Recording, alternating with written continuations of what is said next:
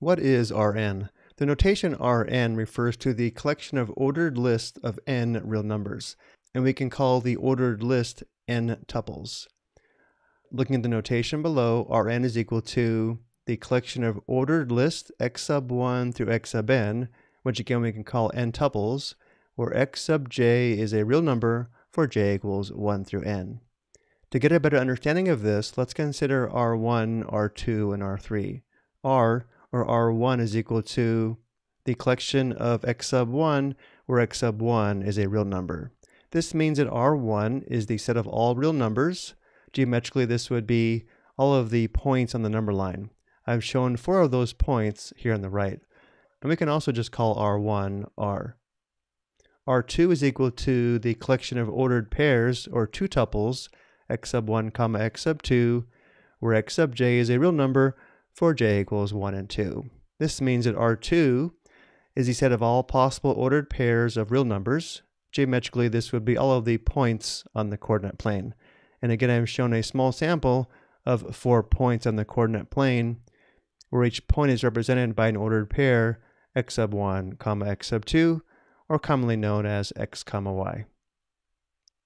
R3 is equal to the collection of ordered triples, or 3 tuples, in the form of x sub 1 comma x sub 2 comma x sub 3, where again x sub j is a real number, now for j equals 1, 2, and 3.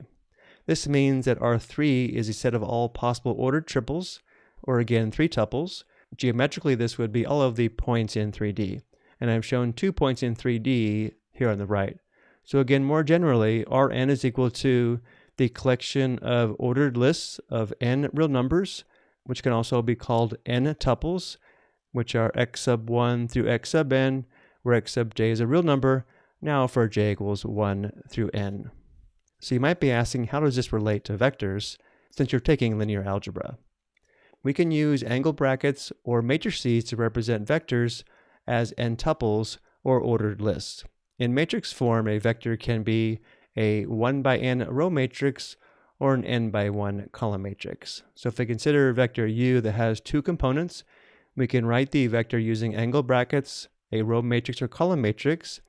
Because vector u has 2 components, vector u is in R2, and the set of all vectors using all possible real numbered 2 tuples or ordered pairs makes up R2.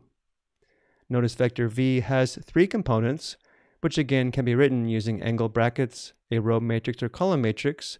Because vector v has 3 components, vector v is in R3. The set of all possible vectors using all possible real numbered 3 tuples makes up R3. And then more generally, notice vector w has n components, again written in 3 possible forms. Because vector w has n components, vector w is in Rn. The set of all possible vectors using all possible real numbered n tuples makes up Rn. I hope you found this helpful.